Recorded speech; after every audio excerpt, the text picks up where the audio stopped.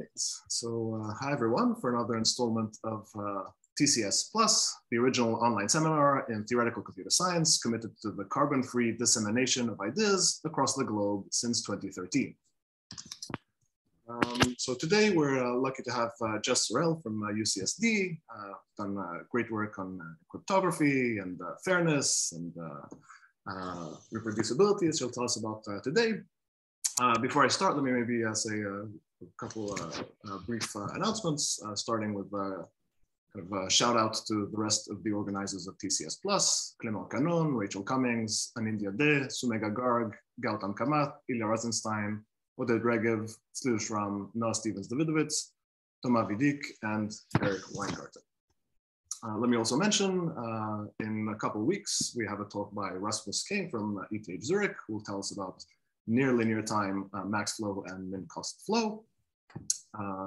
But today, as promised, we have Jess Sorrell from UCSD, who's going to tell us about reproducibility and learning. Really looking forward to this. Jess, the floor is all yours. Thanks. And again, I apologize for connection issues. So yeah, thank you very much, David. I'm going to be talking about joint work with Russell, Rex, and Tony today on reproducibility in learning. Okay, we've already, sorry, already having. If you click on the screen when you're in advanced view, you have to, there you go. Okay, cool. Great. So first, let's talk about what we mean informally by reproducibility and why we think it's important. So here's a little caricature of the scientific process. Definitely a caricature, but you can see it features guinea pigs. So a researcher has a hypothesis maybe they'd like to test. Let's say it's to see whether drug A is an effective treatment for disease B. And they'll design and execute an experiment to make some sort of empirical observations of the effect of drug A on disease B, and then perform statistical inference from the resulting data to make conclusions about the original hypothesis. And finally, report these findings to the broader scientific community. Now, ideally, published scientific findings actually capture some sort of enduring real-world phenomenon. So in our example, if the scientist reports that drug A does have a significant effect on disease B, this effect should be reproducible.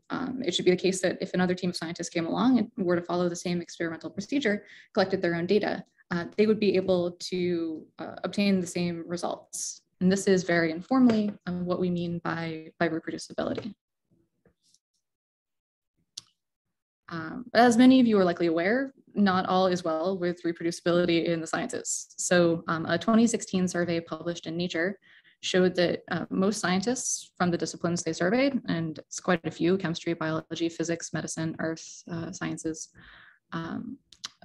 but many of these scientists had failed to reproduce published results, and some had even failed to reproduce their own experimental results, right? It's like more than 50% of scientists that have failed to reproduce experimental results here. And concerns regarding reproducibility extend to the computational sciences as well. This is reflected both in the literature and at major conferences. For instance, like ICLR has started holding workshops. Various conferences have started holding competitions or like publishing best practices to promote reproducibility for submitted work. So there's the question of like why this is even an issue in machine learning, right? We're writing algorithms. These things are, in some sense deterministic. So what's going on? Like why would machine learning algorithms fail to replicate? And one obstacle is simply tracking and reporting all of the randomness and hyperparameters used during training of a machine learning model, right? So the initial weights of nodes in a neural network, for example, are chosen randomly and will affect the results of training. The question is like, is the code open source, right? There are lots of times an algorithm or the implementation of an algorithm is considered intellectual property and not open sourced, and so someone else can't necessarily run this code independently. Disparate access to computing resources. So, a small university research group is not going to be able to purchase the same amount of computing power that, say, like Google Brain can. It's just, not going to be feasible. They're not going to be able to reproduce the same sort of models that these large private research organizations can produce. Another issue is proprietary or closed off data sets. So if a research group at Facebook or Google, say, like maybe at a medical center, trains a model on customer or patient data, there are very legitimate privacy concerns that may prevent researchers from making their data sets public. And therefore, another research group can't necessarily replicate results. Another question or problem that might come up is just a statistical fluke in training data. So we're going to try to make conclusions about populations using samples from these populations, and maybe we just get lucky in some sense, or very, very unlucky, and we end up concluding something that doesn't actually bear up under resampling. So what do we do about this, right? So we know that replication is a serious issue. We have some ideas about what may cause an experimental result to fail to replicate, but we don't have good formal definitions of reproducibility. Just these sort of like informal expectations, like, oh, well, if I follow your report, I should get the same thing. And without clear definitions, we can't really have like a well-developed theory of reproducibility. So we're not going to, in this talk, address all of these concerns, right? So we're trying to like carve off a little slice of this reproducibility issue that might start to address the last two bullet points here. So issues with resampling of data, all right, or access to data. So we introduce a new notion of reproducibility as an algorithmic property, right? So we're going to say an algorithm A has the property of being reproducible. Our notion specifically captures reproducibility for randomized algorithms under resampling. Informally, this requires that an algorithm should output the exact same result with high probability if its randomness is held fixed between the two runs, but its input data set is resampled from the same underlying distribution.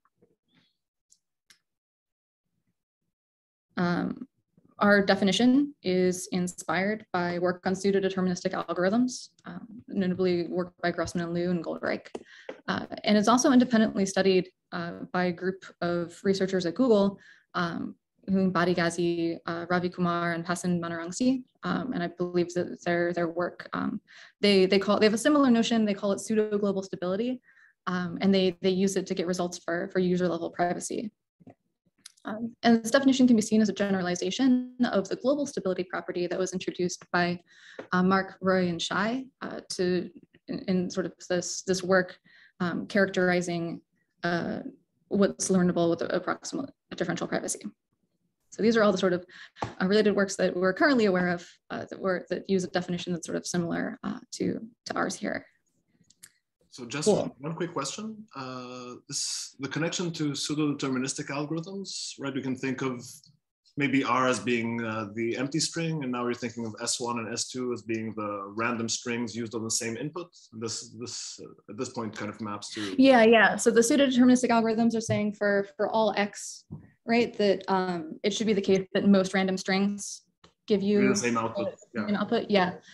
So yeah, you can think of it as in a sense, kind of swapping we're not universally quantifying over samples, but you can think of it as we're swapping what's held fixed and what's randomized. Mm-hmm. Notably, in pseudo-deterministic algorithms, the random strings, you know something about the distribution, and here we don't really know, we're not making any guarantees about the distribution D. So D can be extremely poorly behaved.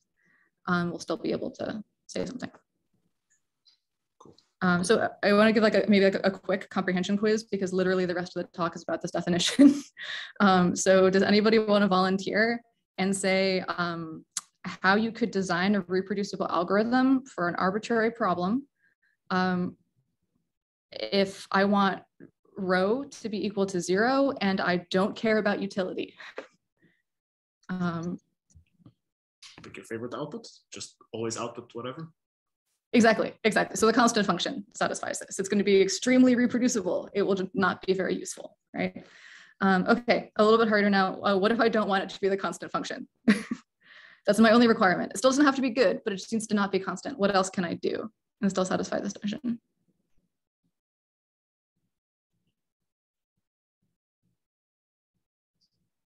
Takers? Okay, so I could output my randomness. So in this case, because and I sort of wanted to ask this to highlight the fact that we're fixing the randomness between these two runs. Okay, so in this case, I won't be constant. I'll just be constant once I fixed randomness. Great. So before we move on and start talking about results for reproducible algorithms, are there any questions about the definition? Again, understanding, yeah, I'm happy to answer any questions people have, because it will be important.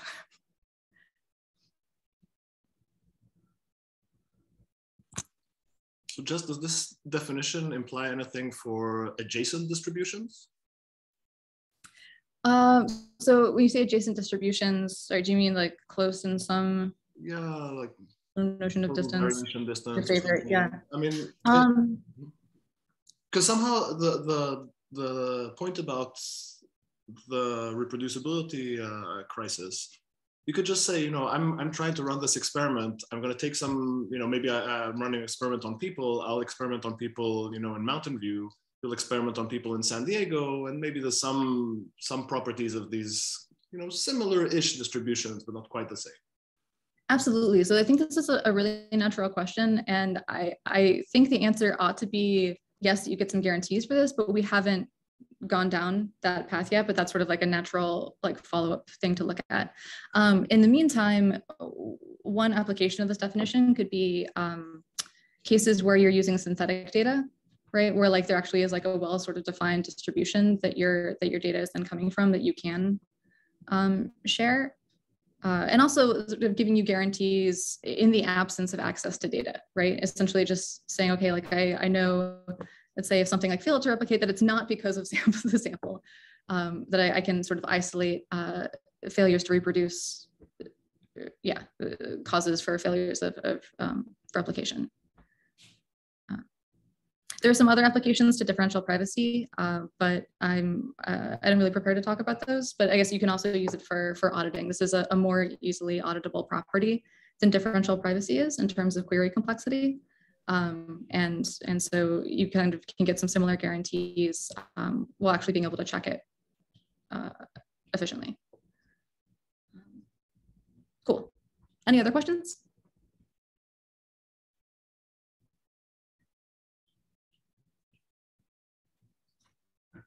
Great, then moving on. So despite the strong guarantees of reproducibility, we can actually obtain efficient algorithms for a bunch of interesting problems. So in this talk, we're going to show efficient algorithms for simulating statistical queries reproducibly, for identifying heavy hitters of a distribution, for computing approximate medians of distribution. And then if we have time, we'll talk about pack learning of large margin half spaces. Where their efficient is arguable. So we are going to have a polynomial runtime, and we are going to have polynomial sample complexity in the parameters you know and care about if you learn half spaces, but we are polynomial in D, the dimension of the half space. So I just want to put that out up front in case we don't get to it. It'd be great if that weren't true. There are private algorithms that don't have dimension on D in the large margin case, and we like to think that we should be able to match those.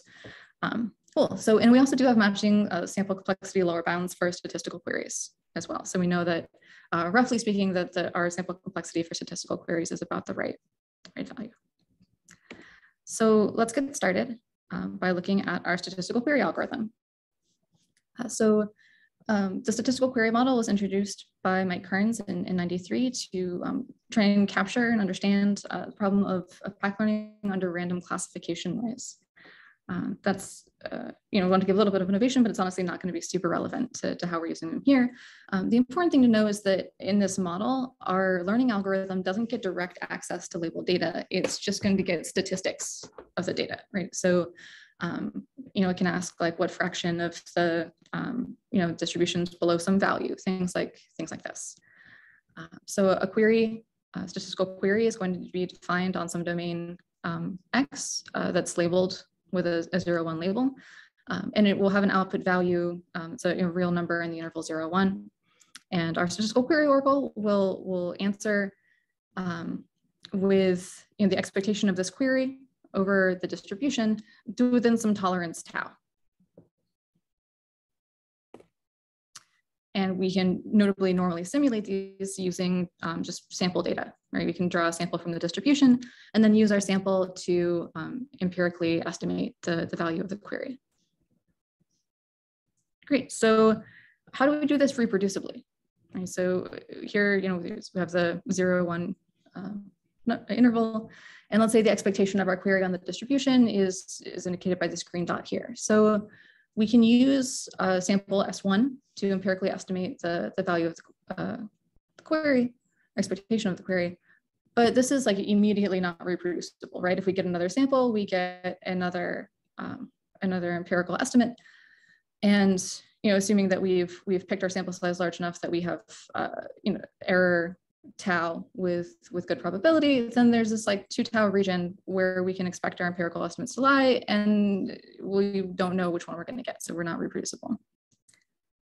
To fix this, we're going to start by first chunking up the 0-1 interval. We're going to partition it into subintervals of widths, say alpha, starting from some offset that's of size less than alpha.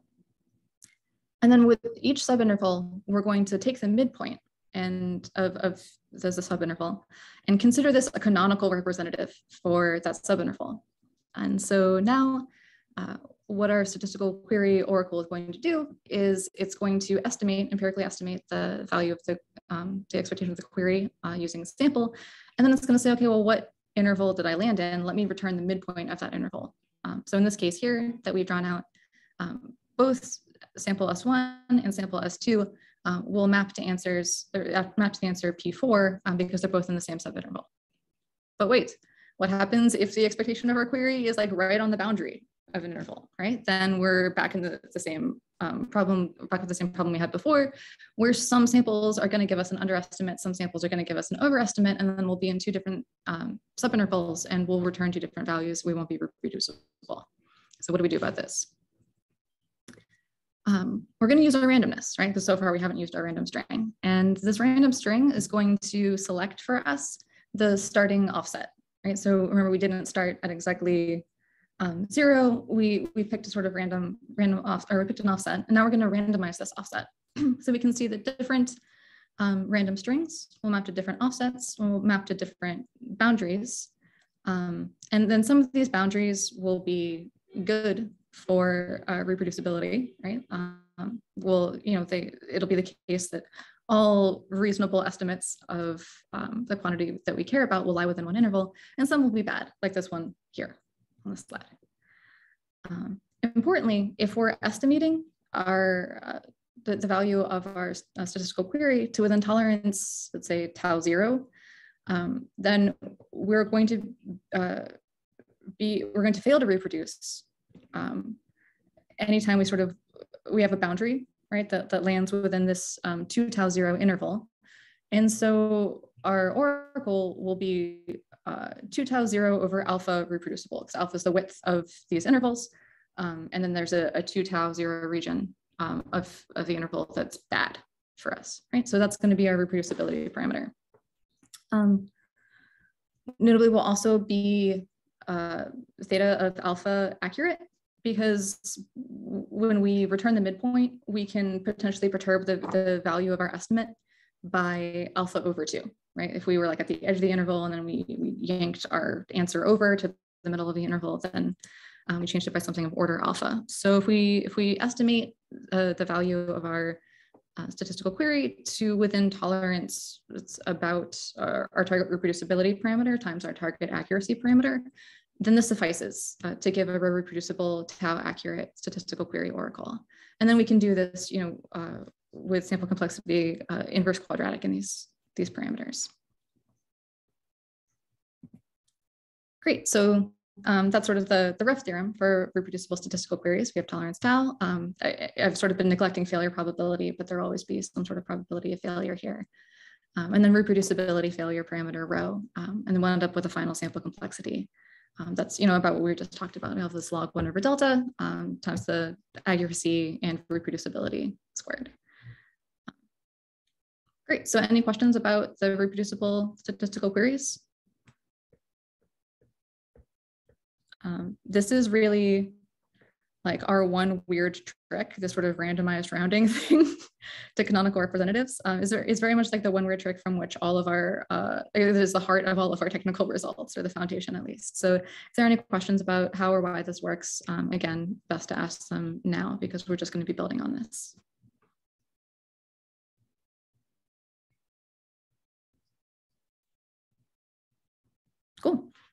So let's move on to heavy hitters. Great. So what is a heavy hitter? We'll say that, first of all, we'll let D be a distribution over some domain X. And we'll say that an element X from this domain is a V heavy hitter of our distribution if D assigns probability at least V to X. Why would, okay, so we'll have an example here. So in this case, let's say we care about 1/4 heavy hitters for our distribution represented by this histogram, then X4 and X5 will be V heavy hitters and the rest of the elements will not be. Right, so why would we ever care about finding these things? And they're useful in questions related to search engines or recommender systems if you want to find like frequently searched for, frequently like listened to or purchased items. And we show a reproducible algorithm for identifying heavy hitters of a distribution. We'll be finding approximate heavy hitters. So we'll find all elements that are within some range of V minus epsilon and V plus epsilon for specified inputs V and epsilon. And this will take, again, samples that will be quadratic in the relevant parameters, or inverse quadratic in the relevant parameters. So again, we have this 1/ρ squared dependence from reproducibility.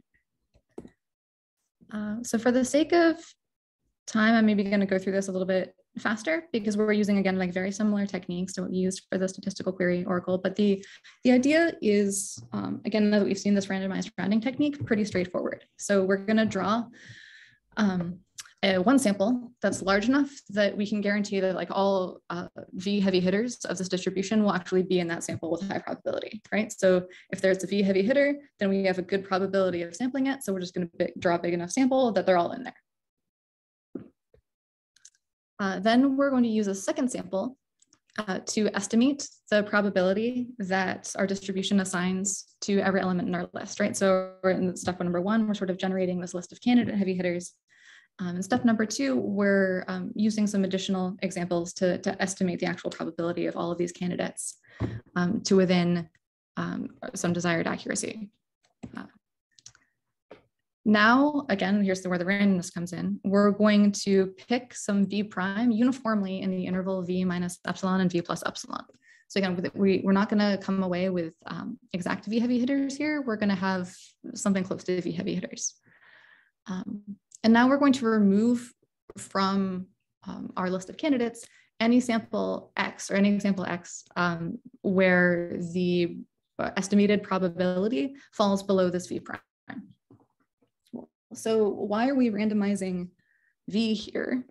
And this is, again, because we want to avoid the case where like maybe the true probability of some element is right on the threshold of V, right? Maybe it's exactly V. And so some estimates will say, oh, it's actually like V minus, like 1/10. And some will say it's V plus 1/8.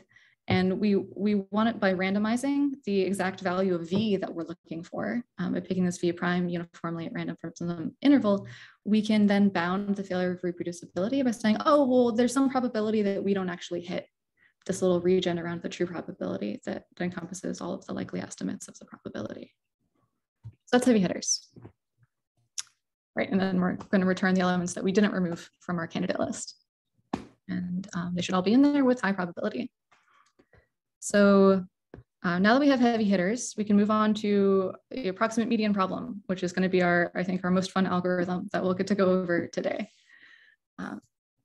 So let's define the problem first of all. So we'll say that X in element X in domain X is a tau approximate median of D. If it's the case that the probability under D of an element being less than or equal to X is at least 1/2 minus tau. And the probability of an element being greater than or equal to X is at least 1/2 minus tau. So why do we care about this problem, right? I mean, medians are like a pretty fundamental statistical quantity, so we would like to be able to compute them, but they also let us generically convert a non-reproducible algorithm into a reproducible one, as long as this algorithm outputs a real value. That's going to be important. So how does this work? so equipped with our reproducible median algorithm and some other algorithm for a problem that has answers in real values, we can run A repeatedly on multiple different independent samples from our distribution.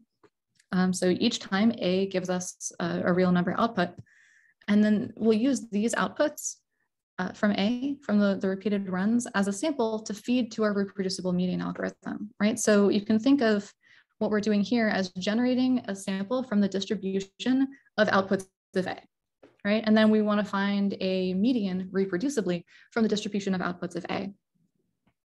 And so this will give us a reproducible algorithm. We have to be a little bit careful about preserving utility here, but this is doable. So let's get into it. If you're familiar already with the privacy literature, we're going to use a technique that's pretty similar in, I guess, a conceptual flavor to techniques used by Bun, Nissim, Stemmer, and Vadan to show approximate differentially private algorithms for interior point / median / thresholds. And there was follow-up work getting improved sample complexity by Kaplan, Lidget, Mensor, Nauer, and Stemmer. Our techniques are probably a little bit closer to the original work. But again, their techniques are sort of similar too. So we bear a resemblance to both. And to make things a little bit simpler, unfortunately not significantly simpler, but a little bit simpler, we're going to just say tau is 1/16 for the rest of this talk. Okay. So again, we're going to have some sort of data domain X, and we're going to say, we can represent any domain we like really as binary strings of some length D. And so let's just assume that X is the domain is binary strings of length D. And we're going to consider a new distribution, D prime, which is generated by running a median algorithm, a tau approximate median algorithm for D. Okay, so this isn't a reproducible algorithm, right? We're not creating a reproducible approximate median algorithm by assuming we have one, but we are generating a new distribution by repeatedly running a non-reproducible approximate median algorithm on samples from our original distribution. So this distribution over medians is going to be called D prime.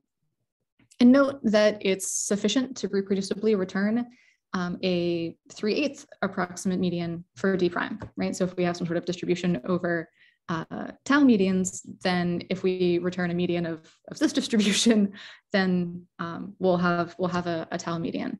We're going through these steps because it's sort of hard to get the taus to match up, right? Ideally, we'd like to be able to reduce the problem of finding a tau approximate median in one distribution to finding a tau approximate median in the other. It's a little bit tricky to do that. And so we have this intermediate distribution D prime that lets us translate between the two. Great. So let us imagine the following binary tree. We will have leaves that have labels representing elements of the domain X. So for every element in the domain, there's a leaf.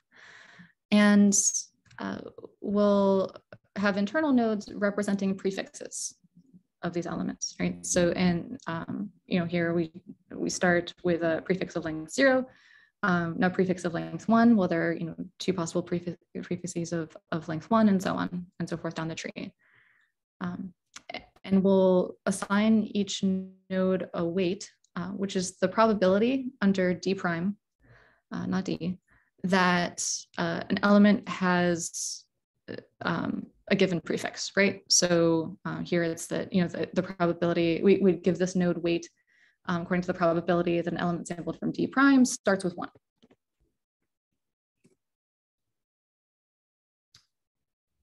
So what we want to find is a 1/4 heavy hitter of D prime.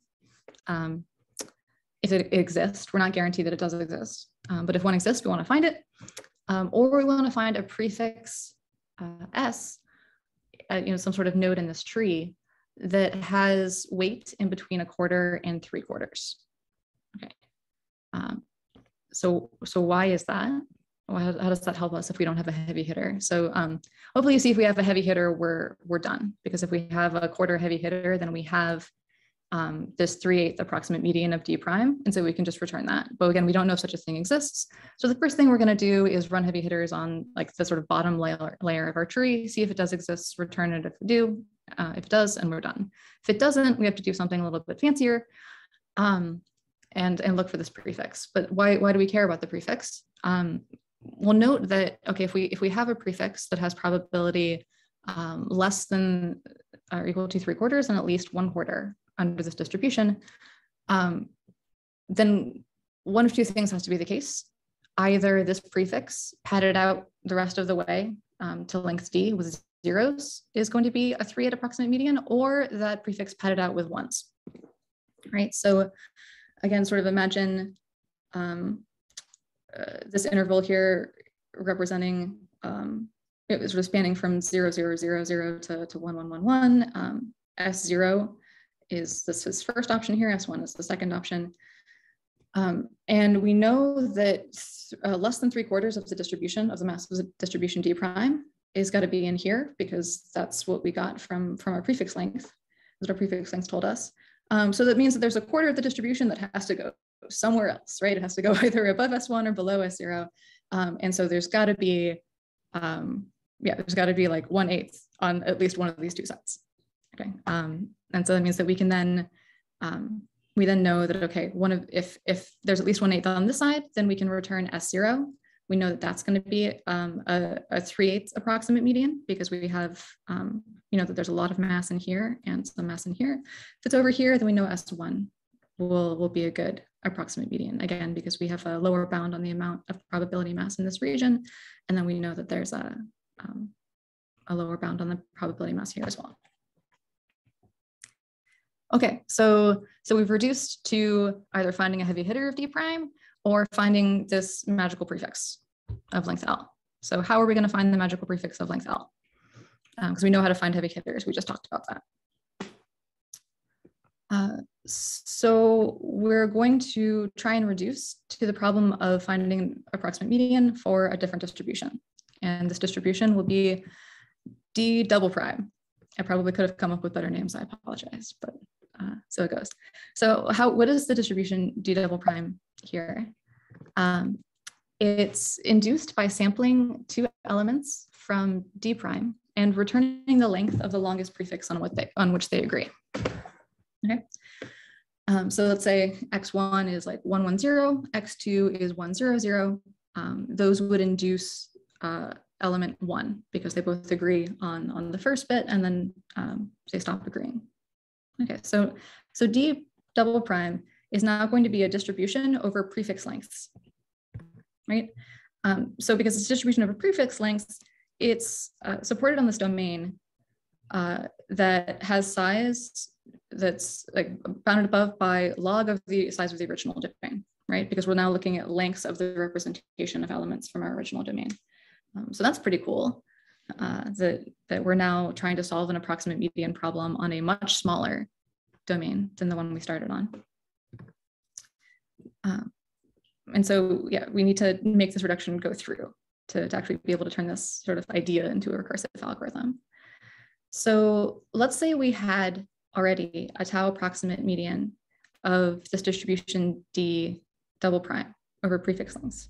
Okay, so the definition of approximate median will give us this bound, right? So we know that we have a prefix length such that if we, the probability that two elements agree on a longer prefix length is at least a half minus tau, in this case 7/16, and again, that they agree only on a shorter length, right? The longest prefix on which they agree, that is a shorter one, is also going to be greater than a half minus tau, or 7/16. But for now, we're just going to care about this, this lower bound for lengths. So I claim that given that I have L, my recursive algorithm has given me a prefix length that's a tau approximate median. I claim that there exists a node V at level L of my tree, such that either the node itself is the node we're looking for. It has weight in between 1/4 and 3/4. In other words, it's like a very probable, but not too probable prefix under D prime. Or it has a child, such that that is true. So we're not actually guaranteed. We can get a lower bound from the definition. We can get this lower bound of 1/4 for the weight from the definition of median. We can't quite get this upper bound though, but we then do know that one of the 2 children has to have weight upper bounded by 3/4. So I'm going to prove this claim really quick. So again, the lower bound is just going to follow immediately from the, or not quite immediately, but it's going to follow from the definition of tau median of d double prime. The next piece is also going to follow from, it's going to be it's going to require a little bit more reasoning. So if the node that we know has weight greater than 1/4 also has weight greater than 3/4, then both of his children have to have weight lower than 3/4, right? So why is that? Because otherwise, so I guess like imagine that one of the children did have weight greater than 3/4. What does the weight mean? Well, the weight means that the probability that if we restrict an element from the distribution d prime to prefix of length L+1, that we get this, that we get the label of this vertex, that probability is greater than 3/4, right? So what is this, how is this going to give us a contradiction? Well, we said that the probability that, it'll give us a contradiction for the following reason. It's going to say if there's a whole lot of probability mass on a longer prefix, right? If there's too much probability mass greater than 3/4, then that means that the probability of sampling, probability, I guess, of 2 elements drawn from d prime agreeing on a prefix that's longer than L, strictly longer than L, is got to be at least 9/16, right? Because we have probability 3/4 of sampling this one element. So if we sample it twice, then it's definitely going to, like the prefix, I guess, that represented here is of length L+1. And so we know that we have probability 9/16 of elements agreeing on a prefix length strictly greater than L. And this is going to contradict the fact that we said L was a tau approximate median of this distribution d double prime.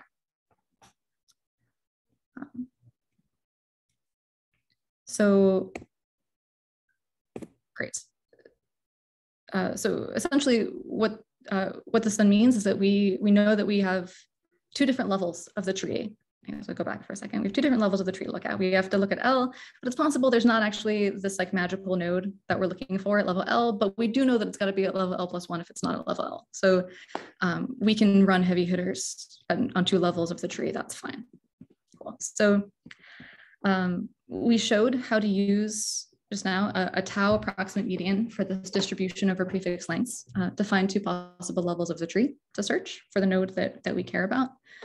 And again, we can use our reproducible heavy hitters algorithm to identify these nodes in a reproducible fashion by running them on the distribution D induced by sampling, or I guess I should say like D prime here, but from sampling from D prime and then just returning the first L bits. And then again, if we don't find the node we're looking for at level L, then we run heavy hitters on the next level by sampling from D prime and then just taking the first L+1 bits. Great, so now we can find heavy hitters and then we can use our reproducible statistical query algorithm on the list of heavy hitters to weed out those heavy hitters that have too much weight. And again, this is all being done reproducibly. We've already shown how to do this in a reproducible fashion. So we can reproducibly find V. And then you recall we just said in a few slides ago that once we find V, the label of V gives us this prefix that has a good probability under D prime. And then we can use that to figure out which of S0 and S1 make for a good 3/8 approximate median of D prime. And we can return this. And again, we can do this reproducibly. We'll use statistical queries to figure out, how much mass is less than S prime and how much mass of the distribution D prime is greater than S1. I think it's S prime is S0. Cool. All right. So after all of that, we will have in our pause a reproducible tau approximate median, which is what we set out to do. What sample complexity does this have? So recall that this distribution D prime, on which we're recursively calling our algorithm, is a distribution over prefix lengths and therefore has domain size less than log of our original domain size. And ultimately, this is going to give us a sample complexity that is exponential in log star of the size of the starting domain, right? So at each step that we recurse, we end up with a domain that's log of the previous size of the domain, and then log star, right, is how many times I can iteratively call log before I get below 1. And so that's how many recursive calls I'll be able to make. And we end up with this exponential dependence, which is similar, at least in terms of dependence on the domain size, to the first differentially private median algorithm that I mentioned. The second work brought this dependence on the domain size down to, rather than exponential in log star, just like polynomial in log star, or very small polynomial. I'd like to think that we should be able to match that as well for a number of reasons, but we don't have that quite yet. We still have this exponential dependence. But it's log star, so it's like 4 at most. Jess, can you say a few words about where the exponential dependence on log star pops up? I mean, it's the fact that you have log star depth of the recurrence is clear. I'm quite sure. Why is it exponential? Why is this the sample complexity you get? Yeah, okay, so at each step, remember we have to, like first generate this distribution D prime by running our median algorithm a whole bunch of times. And so essentially at each level, to generate enough samples for the next level, we have to run like 1 over tau squared-ish median algorithm, or rather what we need, like for each individual sample, we need something like 1 over tau squared to actually generate a sample. Yeah, for the next distribution, because we have to, we need 1 over tau squared-ish for the median. Great question.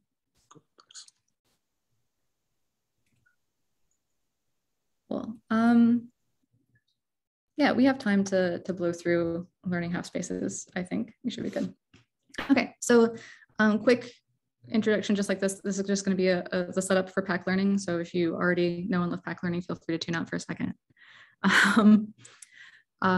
So we said that a concept class C is a set of functions from some domain X to binary labels. So F is just going to be some sort of like labeling function for elements from domain X. And we'll use F to denote a function from a concept class, C. D will again denote some sort of unknown distribution, this time over labeled examples.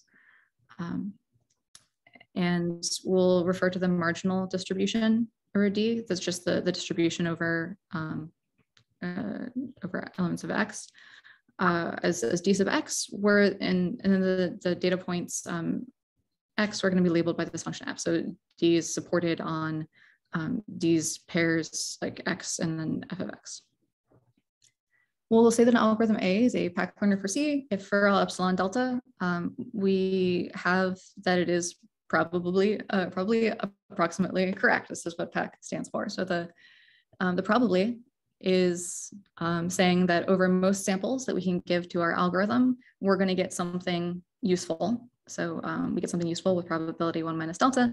And then the approximately is sort of defining what useful is. And so the approximately is saying that we're going to get a hypothesis H at the output of our algorithm A, and it will agree with F of X with respect to our distribution, our marginal distribution over X, for all but like a epsilon fraction of the probability mass of dx, right? So we are approximately correct, probably. So that's our goal here. And we want to pack learn these things. We want to pack learn half spaces, and specifically large margin half spaces. So half space in this case will just be, we want to learn functions that are parameterized by a vector defining some sort of hyperplane. And this hyperplane is going to linearly separate our data into positive and negative examples, right? So we're saying that there's some sort of half space that we can use to classify our data. And the large margin assumption is saying that there's some sort of buffer around this half space, that no example is too close to the border between positive and negative examples. Notably, it's easier to learn half spaces if we have this margin assumption than if we don't. Great. So I'm not going to go into the algorithm too much, so I'm happy to take questions on it if people are very interested. But we're able to reproducibly learn these large margin half spaces by following the boosting framework. So what that means is we're going to first concoct a reproducible weak learner. By a weak learner, I just mean something that's significantly worse than a pack learner. What we're going to get from A is a hypothesis that's not approximately correct, but it's at least better than a coin flip. So we have this weak learner, and then we're going to boost it using specifically Servetti's smooth boosting algorithm. Because this is at least the first boosting algorithm we were able to see how to make reproducible. And so we have a reproducible weak learner and a reproducible boosting algorithm that's querying this reproducible weak learner. And so the overall boosting algorithm will also be reproducible and then can boost this weak learner to arbitrary accuracy. So again, this is going to be polynomial, which is great, except for we're polynomial on the dimension of the half space, and typically this is considered to be large. And our polynomial dependence isn't even very good. We sort of have two versions of our weak learner. One is a fairly large polynomial dependence on D, and you can trade that off for a smaller polynomial dependence on D if you want to run an exponential time. So you can take your pick of which of those two things is worse. Yes. Yeah. Does the large margin assumption here kind of take the place of like the random shifts we did in the statistical query place to like avoid this kind of some sort of border issue, or is this a separate thing? Yeah. So if I'm getting the unstable message, tell me to repeat myself if I break up. But if I understand you correctly, that's pretty much it. So the issue is that again, we're going to want to discretize the output space for like the half spaces that we're outputting as weak hypotheses. And so we're going to have to round to canonical representatives of this discretized space. And we want to make sure that when we round, we don't cross this, we don't so we have some margin to spare, right? So we're going to take something that's an improvement to, I guess in the boosting algorithm, we're building up a hypothesis by adding slightly better hypotheses. And we want to make sure that we're not adding something that's actually making us slightly worse at each step. And so we need the margin to guarantee that we didn't go from a hypothesis that was like slightly good to something that was slightly bad. Great, thank you. Yeah. Cool. I should probably stop fairly soon to take questions, but I do want to say a few things about ongoing and future work. I can see Max laughing as I picked this beautiful photo of him. So we have ongoing work with Max Hopkins and everyone that you saw in the title slide. And some things that we're looking at ordered, I think, roughly in decreasing order of us knowing what we're talking about. No, sorry, the better algorithm should go at the very bottom then. But this is just future work. We would like to come up with these better like median and half space algorithms that we think should exist because we have them for differentially private algorithms using related techniques. And we also have a rough idea of how to relate reproducibility to differential privacy, though there are still a bunch of open questions and all of this needs to be written down and checked. But we think that it's the case that reproducibility sits in between pure differential privacy and approximate differential privacy. We don't have an equivalence between any of these definitions yet, nor do we have separations. Again, nor do we have written down proofs for the bullet point here either. So this is all, stuff that I'm excited about. So I wanted to mention, but tentative. And I'm also interested in understanding what we can pack learn reproducibly. And coming up with a reproducible parity algorithm, right? So we have this reproducible statistical query oracle, which means we can do reproducible statistical query algorithms, which captures actually like a whole lot of what we care about learning, but notably doesn't capture parity. So it'd be cool if we could also sort of like, add in this piece of the learning puzzle and come up with a reproducible algorithm for parity. And also reproducible hypothesis testing, right? So I started this whole talk by talking about the replication crisis in the sciences, but I actually haven't said much about like science broadly or statistical inference broadly. I've just sort of focused on problems that we look at in learning theory. But I think that we should be able to do something with maybe like frequentist hypothesis testing, where we want to guarantee that we will. Or I say what reproducibility would mean in this context is that we either reject null or fail to reject null. That is, I guess, the decision that is reproducible, right? So we have this sort of statistical analysis set up to bit reject or fail to reject, and we want this value to be reproducible over different samples to guarantee that when we publish scientific results, that we didn't just get lucky with some sort of statistical fluke that let us, say the thing that we wanted to say, or let us, find something was statistically significant that isn't actually statistically significant. Great, that's all I have for you today, and I'm happy to take any questions.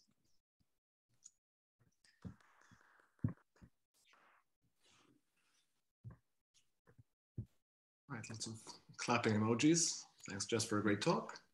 Let's open up the floor for some questions. Happy to go first. Also happy to wait to see if anybody else wants to go first.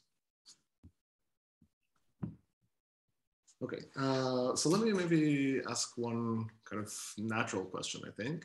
So you'd mentioned the question of separations. If you're going to maybe go one slide back, I guess there's one question of separation between. Oh no, I'm sorry. I just critically failed going back a slide.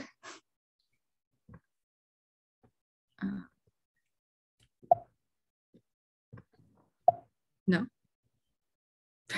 This is fine. So I guess, sorry.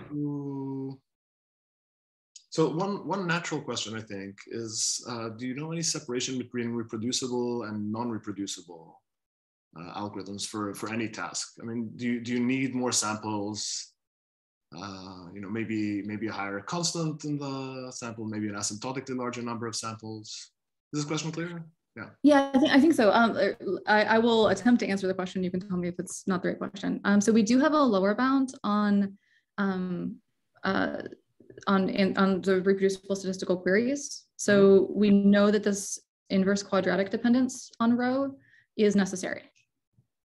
So that's sort of like the cost in terms of the reproducibility parameter, if that's what you mean. And the non-reproducible setting, you can do this with like a single. I see rho doesn't even factor in, right? Yeah. I guess another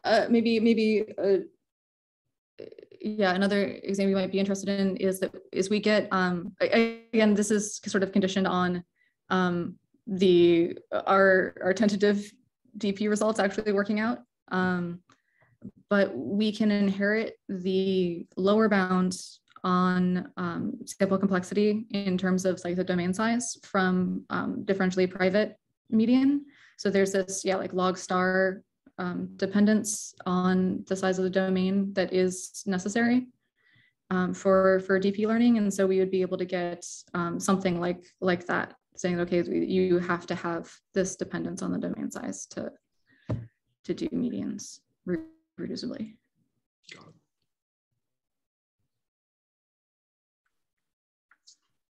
Okay, so there's one question in the chat. I can read this, or Sajid can unmute. I think I can see it actually. So can you say what you mean for reproducibility?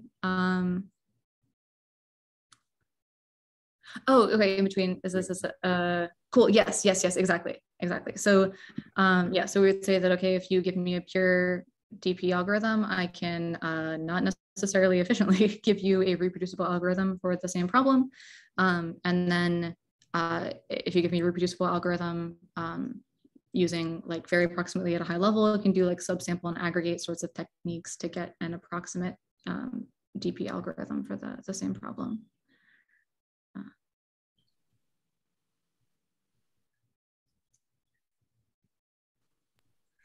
Do you have any thoughts about the reproducible hypothesis testing? You said this is fairly down on the slide, and this should this is still in most preliminary stages.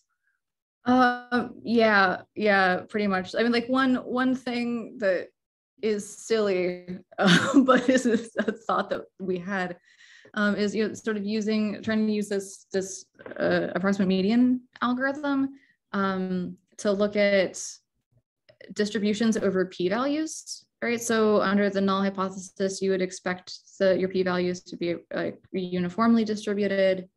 And then under the alternate hypothesis, question mark, question mark, question mark. So maybe there are like some right? We can maybe make some sort of restrictions on kinds of hypothesis testing problems where we know that we'd be able to use our reproducible median algorithm to output the same answer with high probability. But again, this is like very hazy, very far down on the we know what we're talking about list.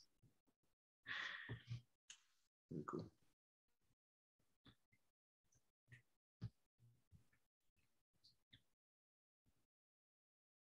All right. Any other questions from the audience? Going once, going twice, going thrice. Oh, yes. Oh. Sachet is asking, what are the implications of bullet 2 on pack learning under DP versus reproducibility? Okay. Sorry, when you say under DP versus reproducibility, do you mean how does bullet 3 bear on bullet 2, or are you just using that to index bullet 3?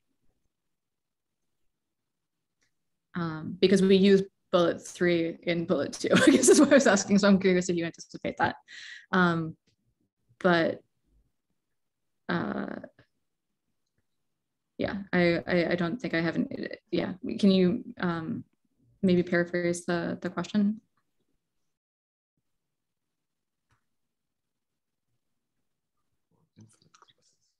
Sachet, if you have a mic on your computer, maybe feel free to unmute yourself. This might be a bit easier to have interactive communication. Hello, can you hear me? Sorry. Yep. Right, so, okay, so maybe I'm misunderstanding bullet 2, but does that mean, so you can take a pure DP algorithm and compile it into a reproducible algorithm, but so that may have a big blow up in sample complexity, or? Yeah, I think that the main concern is also efficiency, like computational efficiency, because that is not.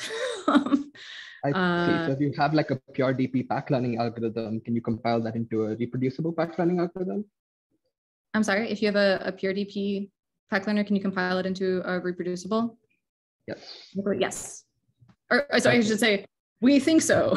We don't know. I see. But we expect it is. And if you have a reproducible pack learner, you can compile that into an approximate DP pack learner? Yes, again. But that means if you have a pure DP pack learner, you can compile that into an approximate DP pack learner, right? But there are like separations between pure DP and approximate. So the arrows are going in the right direction for that though, right? Because pure DP is automatically approx DP, but the other direction is the one that, yeah. So yeah, pure DP is just approx DP with delta equals 0. Oh, got it. So is there a separation in the second implication? I'm sorry? That you know? Is there like a separation in the second implication? Is it possible that reproducibility is in fact equivalent to approximate DP? Yeah, so we don't know. I think that'd be really cool to find out. Like if it's, yeah, it's like, I think any resolution to this would be cool in my mind.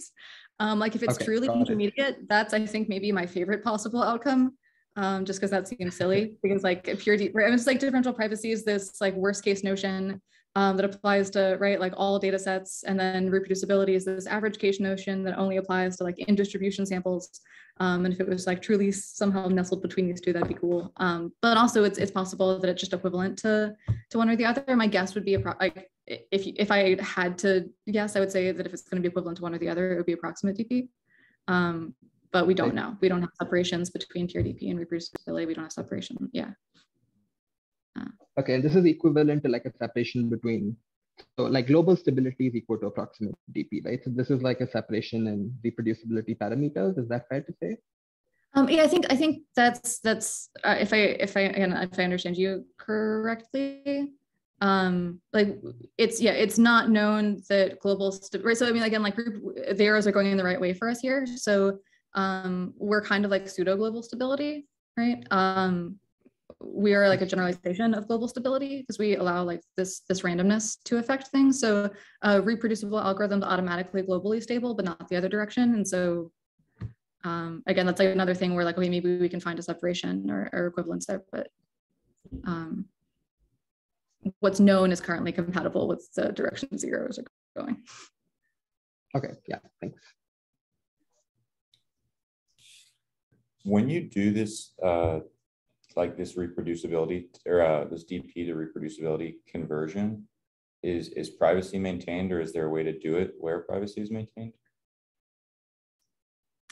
That's a great question. I have not thought about that. And of the people on the Zoom call, Max might be a better person to ask, and I think no.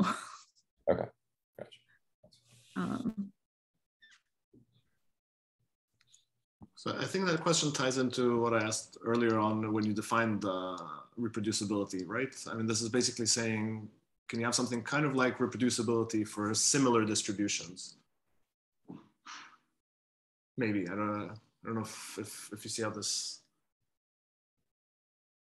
I don't, but that's neat. Wait, can you elaborate? Yeah, so I mean, if you have reproducibility and privacy, is this not in some sense going to tell you, you're saying? Yeah. Right, sorry, because union boundaries of the error for the different distributions yeah. doing, and right, because privacy gives you the out of distribution. Yeah. So yeah. Good point. Yeah, no, I hadn't made that connection. That's cool. Yeah.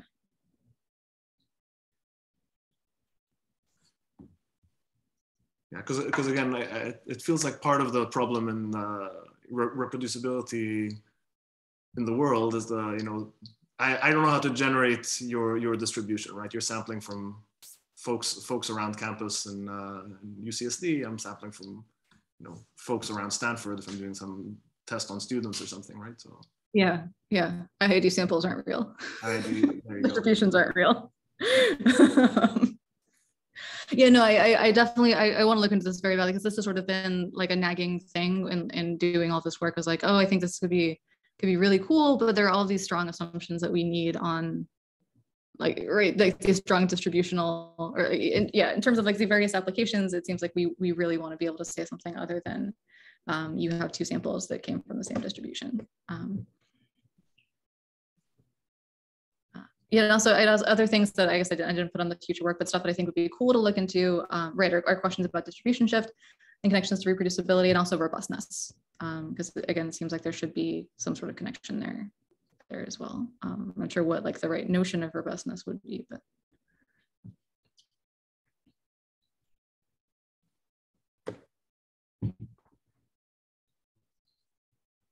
All right, so looks like you've exhausted the questions from the audience. So thanks again, Jess, for a great enlightening talk. Thank you all very much. This was fun. Yeah, and for those of you watching, thanks very much. Or looking for a talk in a couple of weeks, see you maybe in 2 weeks for Rasmus King's talk on near linear time max flows. See you again sometime soon.